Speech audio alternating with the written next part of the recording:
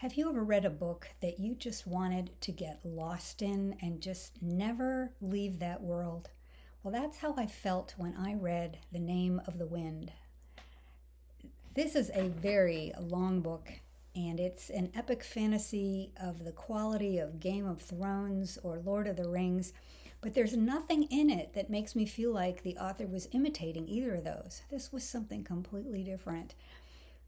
It's a fascinating system of magic, and the world building is interesting and intricate, and the story tells a lot about the education of wizards, but nothing at all like a certain boy wizard's experiences.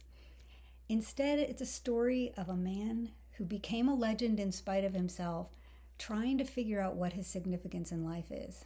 And he's looking back on some of his adventures, telling someone else about them, and the story is framed in a pub.